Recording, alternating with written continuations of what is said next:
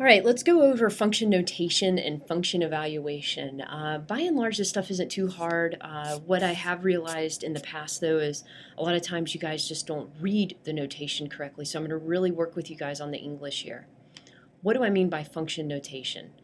All right, when a function f is defined, all right, and I say here with a rule or an equation, we typically call it an equation, using x for the independent variable and y for the dependent variable, we'll say y is a function of x. All right, why? Because y is the dependent variable. It depends on x. All right, and we use this notation. And this reads y is a function of x. Okay, that's what those math symbols mean. All right, I'm going to say it for you guys one more time. Y is a function of x. Notice that my mouth says of when I hit those parentheses. All right, and this is called function notation. All right, this f with the x in parentheses, it's read f of x. The letter f is the name given to this function. All right, so for example, if I have y equals 3x minus 1, I can write this in what's called function notation by replacing the y with this f of x. Same thing, guys. Y and f of x, same thing. All right, I'm going to say it one more time because I've got to get it through your head. Y is the same thing as f of x. All right, so again, I'm trying to hit you 100 million times. All right, some of you are rolling your eyes. Some of you, this may be a little bit new for you or you haven't seen it in a while. Note again, f of x is just another name for the dependent variable y. They are interchangeable, okay? In the same way I can say UNC Chapel Hill and the Tar Heels, we know I'm getting to the same thing. Same thing, f of x, y. All right, for example, if y equals f of x equals 3x minus 1, all right, so if I'm just letting my function be 3x minus 1 and x equals 2, then we can find y, or I can write it as f of 2. Okay, and I replace the x with the 2. Note again, I read it as f of 2, or the function value at 2. Okay, I can plug 2 in for x and get 3 times 2 minus 1, or what is 5. All right, and so I get this statement that if x equals 2, then y equals 5. All right, this is the ordered pair for 2 in the x spot, 5 in the y spot. All right, and we can abbreviate with function notation f of 2 equals 5. Right, so there's a lot of information on this slide. I recommend maybe listening to it one more time because there's a lot of English here, guys. All right, you need to keep in mind that function values are y values. All right, how the substituting of 2 works in the function notation, that it's just telling you to substitute 2 for x. All right, let's actually look at a few more examples. I'm going to give you 2 different functions here. We have f of x, which is this negative x squared plus 2x minus 3, and g of x, which I've defined as 3x plus 5. All right, first I'm asking you for f of 2. All right, keep in mind how I'm reading it, f of 2. What am I telling you to do? I'm telling you to replace x with 2. All right, note I used parentheses around my 2. Why would I do that?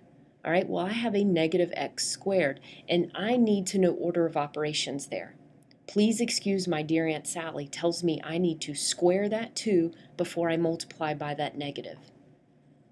All right, and so I'm telling you, apply the exponent, then multiply. And so I'm getting negative 4 plus 4 minus 3, or simply negative 3. All right, thus, when I plug in 2, or I can say f of 2, I get negative 3, which gives me the ordered pair 2 comma negative 3. All right, let's try g of a plus 1. What? A plus 1? What does that even mean?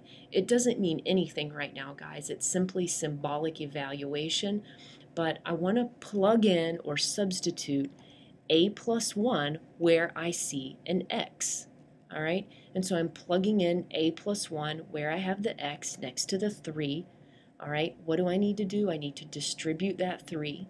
I get 3a plus 3 plus 5. I can combine my 3 and 5 into 8. And so when I plug in or substitute a plus 1 into my g function, I get this new function 3a plus 8. All right, let's find f of 3 for this function, f of x equals 2x minus 7. What do we need to do? We need to replace the x with the 3. All right, and so I get 2 times 3 minus 7, or negative 1. All right, what about here? I can just give you a set of ordered pairs and ask you for f of 3.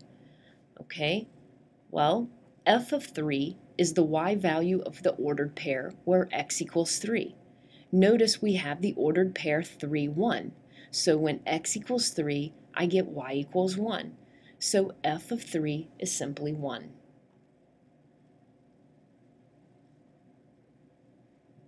All right, what about here? All right, we're just mapping the domain to the range. All right, what is f of 3? Well, in the mapping, the domain element 3 is paired with 5 in the range. So f of 3 is 5. All right, what about f of 3 when I give you a graph? What the heck are you going to do? All right, notice I start at 3 on my x-axis and I go up to where I touch my function, and then I go over to my y-axis to see what y I'm getting when x is 3. And the answer is 4.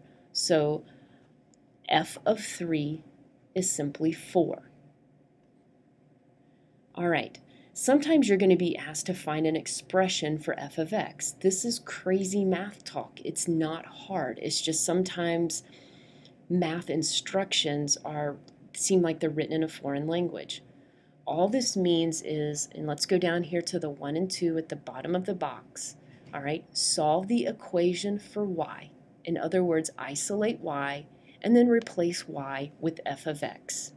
Let's go through an example. Okay, assume that y is a function of x, and we're going to rewrite using function notation.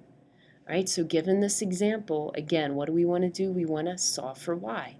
So I subtract x from both sides, divide every term by negative 4. Note I divided every term by negative 4, and I'm going to replace my y with f of x, and note that I wrote it a little different than it was in that step with the y. All right, the negatives cancel, okay, and let me grab my pen here just so you guys can see.